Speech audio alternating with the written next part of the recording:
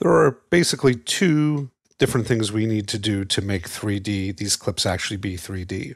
We've got to give them a dominance on their eyes, whether it's left or right eye. We've got to give them a group, and then we actually have to sync these. So we're going to break these down in the individual steps. We want to first go ahead and give them a dominant eye. I've already built, and you can do this under headings, choose columns. I've already built a view here called 3D Basics, and the two items I want are the 3D channel and the group name, and you'll see that they're both currently unnamed. I'm going to go ahead and start off by getting these into left and right groups, and to do that I'll need a pair of bins. One will be called left, one will be called right.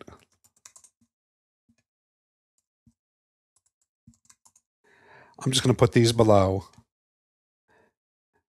And this is a quick and easy way to go ahead and give these the proper channel that they're going to need. So I'm going to sift. We'll take just the L's, select all. I'm going to drag the L's to the left side. Let's then show unsifted. Select all the rights, put them down here. Take all the left eyes, take all the right eyes. Once again, choose our 3D basic views. Select all, and then I'm just going to change these all to left eye, change these all to right eye, and I'm going to put them all back into a single bin.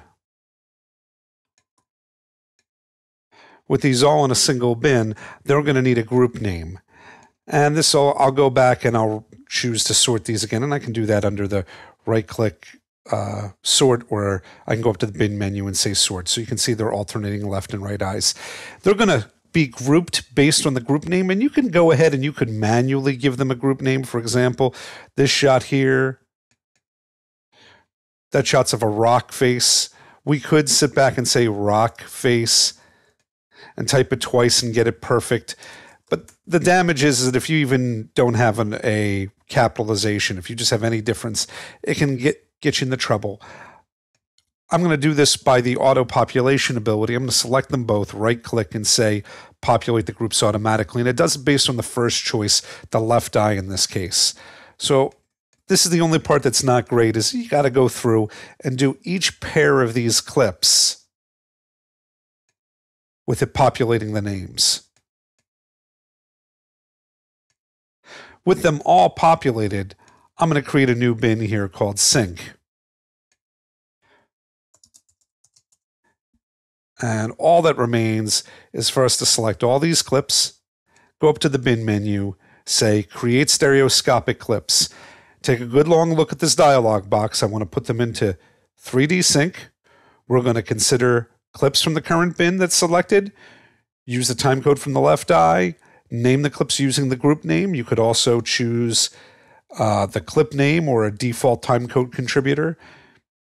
We're going to say consider audio tracks and none of the clips. Let's say all the contributing clips or the default contributor. Again, this is in our case, the left eye. Set the leading eye being left. Don't worry if you don't know what this means. Contribute using source timecodes. If you ever found that your sync was off, you could use an in point or an out point to sync a pair of clips. I'm going to go ahead and say OK. When we're done, we've got a bunch of clips. They're all synced. I'm going to double click, and you can see they look kind of funky and blurry, and I'll show you how to play with the Media Composer Monitor in our next movie. But that's basically what you need to do. You bring in your clips, you take your clips, you give them a channel for their eye, you give them a group name, you then choose create stereoscopic clips, and I put them in a separate bin that I call sync.